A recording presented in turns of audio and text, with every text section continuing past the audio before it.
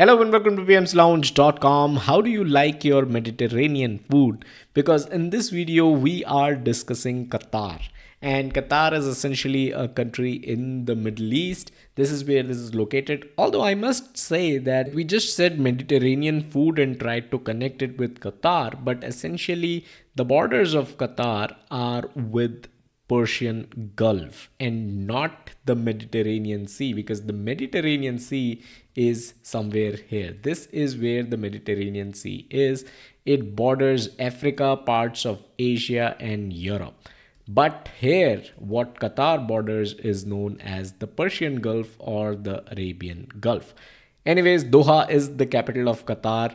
A bit of a geography exercise as well here as we discuss some of these different countries while going over the PMI report, which is the salary survey report. All copyrights acknowledged, no copyrights infringement intended. In this video, we'll cover what you as a project manager can expect to earn in Qatar.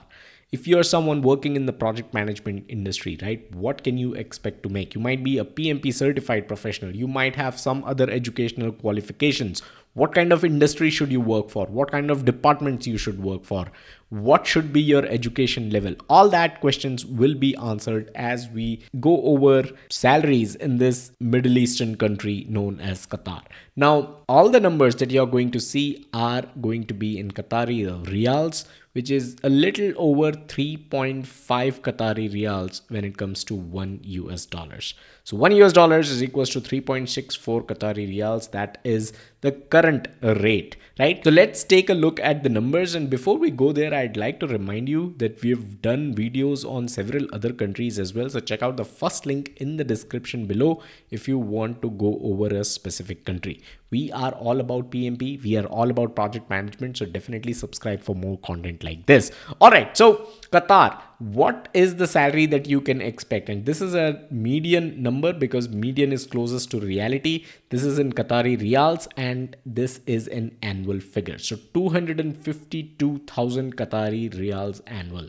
That is the kind of salary you can expect. Total compensation, which may include some bonuses, some additional salary components, that comes out to be 295,000 Qatari riyals. Now, how has the last 12 months been? 63% people working in the project management industry noted that their salary remained the same in the last 12 months. But 18% said that their salary actually decreased in the last 12 months. And that is really bad news. If you can see the number for folks that got a hike, it is very, very less. So when it comes to salary hikes and salary raises, Qatar is definitely not a country that should be on your list. But how does the next 12 months look like? 46% think that their salary is going to remain the same. 6% think that their salary is going to decrease again. But there's a good 12% number who think that they are going to receive a hike of 10 to 14.9%, 10 to 15% almost, right? So there is definitely hope for the next 12 months for sure. What will be your salary by position description? As you climb the ladder of the project management career, you will see that your salary is also going to rise. The highest is of course at the top, the director of PMO. He or she is the one who's making the most with 350,000 Qatari riyals annual. Annualized salary by years of work experience and annualized salary by years worked in project management. All these are going to rise as the number of years increase. You will see a rise in your salary. That is pretty much common and standard across the board in all countries. Annualized salary by highest formal education level obtained. And this is where I told you that you will get answer to questions like what should be your education level to be able to make the most. So if you have a master's degree, you are going to be making more than someone with a 4-year college degree. They do not have any data for other degrees, high school degrees, even doctoral degrees. So it's safe to assume that if you are in Qatar or if you plan to go there, having a master's degree will help you make the most. Should you have a degree in project management specifically? Not really, because if you don't have a degree in project management, you might make more than someone who has a degree in project management. So aim for maybe a management degree or an engineering degree, which is going to be your master's degree, not a degree specific in project management. In fact, you don't even need a PMP certification. If someone has a PMP certification, there are chances that they are making less than someone who does not have a PMP certification.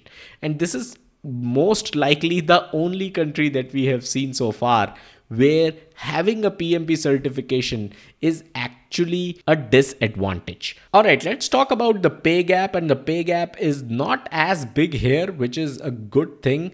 Males are making more than females, but as you can see, the pay gap is significantly less than some of the other countries that we have seen. Even European countries have higher pay gaps than what we see here in Qatar. Annualized salary by department. What kind of departments should you target to be able to make the most? Administration, general management, this stands on top, followed by project management department or the PMO, the project management office, followed by operations or manufacturing. These are the kind of departments that pay the most to the project management professionals. Analyze salary by industry. What kind of industry should you target? Resources. Now we all know that Qatar is a Middle Eastern country, so obviously when it comes to petroleum, there will be a lot of resources there, and this is the industry that is paying the most, followed by information technology, and that is followed by consulting. So these are the kind of industries that you can target to be able to make the most. Now, what should be the size of the organization that you should work for to be able to make the most? And this is where clearly large organizations take the cake. They are the ones who are paying the most. Not your startups, not your mid-level organizations. Go for as large company as you can find. Annualized salary by average project team size and annualized salary by average project budget. As these two increases, as your team size increases, as the budget of your project increases, you can expect that your salary is also going to rise. All right, let's talk finally about the work culture, and that is what is the hours that you are expected to work. Everyone's expected to work a little over 40 hours, right? A little less than 48 hours, I must say, because everyone's expected to work almost 5.5 days. But people report working over 50 hours. So this is something to be noted. People in Qatar who are working in the project management industry are actually working much more than even 6 days a week. So people might be a bit overworked there. So that's something to note if you are in Qatar or if you are trying to move there. So that's all that we had in this video. I'll catch you guys in the next one. If you want us to cover any specific country, let me know in the comments or check out the first link in the description, which already has many of the countries that we have covered so far. Thank you and have a nice day.